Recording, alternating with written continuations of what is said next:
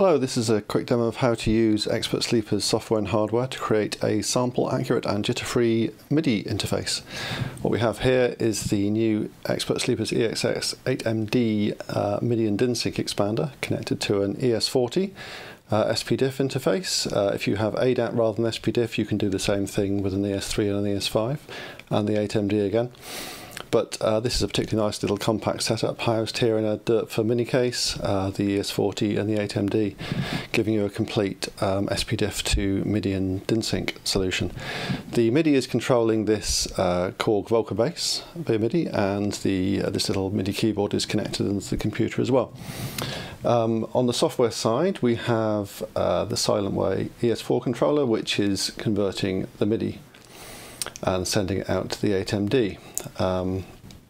That's all that's doing. Just this tiny bit of the plug-in interface is actually operational at the moment. So if I play some notes on the keyboard, you see we're in control. It's the full MIDI. It's not just clock or notes or anything like that. This will send any MIDI that a normal MIDI interface would. And if I set a pattern rolling and live, you can see it's all sequenced up. And the sound's still live, obviously, because there we go. All sample accurate, of course, unlike if you're using a USB interface or similar. So there you go, it's as simple as that.